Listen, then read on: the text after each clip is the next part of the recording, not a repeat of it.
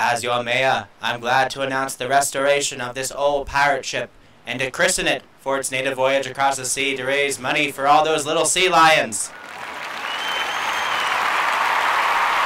As always, to my right is my right hand, Chief Bishop Stearns. Say hello, Chief. Hello, everyone. Excuse me, I have a couple questions. There's been a surge of pirate gang activity in the area, and none of the police seem to be doing anything about it. Even letting a vigilante loose on the streets unchecked? This should be an embarrassment to the current administration, especially since we're memorializing a pirate ship. Do you care to comment? Now you listen here. Piracy was a part of our city's history, and we should not let a few bad apples spoil the bunch. That is the biggest load. Can any of you confidently say that you feel safe anytime in this city?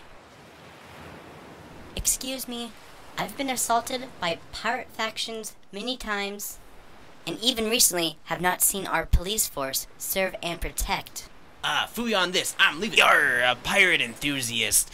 Cannot make an honest living in this town. You see, you have an obligation to these people. As your mayor, I'm hard at work. I'll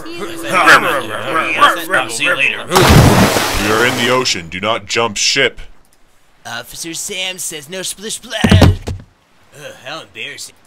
Miss, are you trying to incite a riot here? No, I am not. I'm saying that we cannot be protected by an incompetent police force. Huh? I do not feel safe. Quiet! You may be thinking to yourself, that jumping ship is the only way. It is not. Chief Bishop Stearns and myself have been working diligently on making this city a safe place. But because of recent activities such as gang violence, vigilantism, and incompetence of your elected officials, I am not here to lead unless you are willing to follow. Otherwise, follow the leader becomes a very lonely game. Yes, it is. We must strive to be better. We cannot falter. Our city hangs in the balance.